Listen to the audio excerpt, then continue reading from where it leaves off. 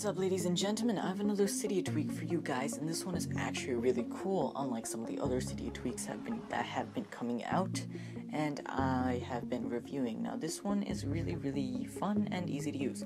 It allows you to add an interface onto the left side of your home screen, which back in iOS 6 used to be our search section. Now you can add an application shortcut, so you can see that little icon over there that's just chilling, and basically you're swiping along on your screen and you're like, wait a minute, I want to go on my compass or any application of your choice, which I'll show you in a little bit. And you're swiping along and then you're like, alright, swipe left, and all of a sudden your compass appears, voila, or in this case, part of the compass application.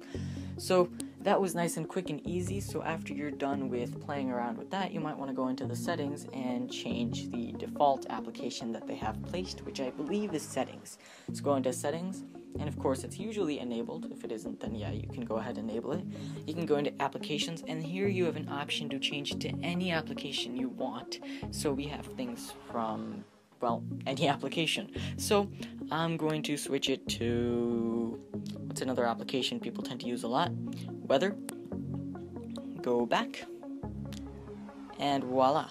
Now we have our weather application on my left. And I guess the compass application had a black background and the weather application has a nice blue background. So that is FAV, spelled F-A-V, and if you want to go get it, you can get it off the Cydia App Store. And if you don't know how to install things from Cydia, then I believe you should watch a tutorial on that. Now guys, I hope you enjoyed that video, and I would like you to ask me a random question below, and since I'm in the mood to answer questions, I'll try to answer all of them. Alright guys, thank you for watching. This is going to be me logging off.